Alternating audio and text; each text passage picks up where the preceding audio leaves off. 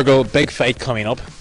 Who are you fighting against? Jeremy McEldowney, boy from Slough, you know. Slough boys don't come to Bellaghy and lose. That's what he said. They don't come out of the mountains very often, like, so when he comes down here, like, he's down to one, like, but it's not going to happen.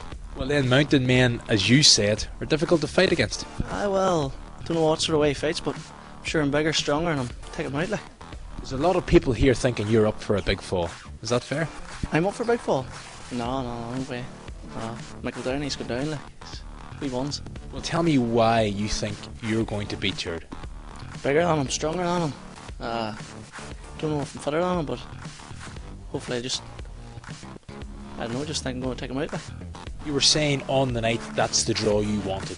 Why is that? A couple of weeks ago I had to change my name over him and just different things. Just I know him from past and X is a bit of a scrapper and all this here, but we'll just see who wins, like, in the night.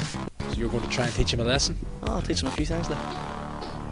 Are you in it for just that one fight against Jared, or are you here to win the whole thing? It wouldn't be enough if I'm not in to win it, like. I'll take Jared first and then whoever get after that there, I'll see how it goes, but I'm not the one, alright.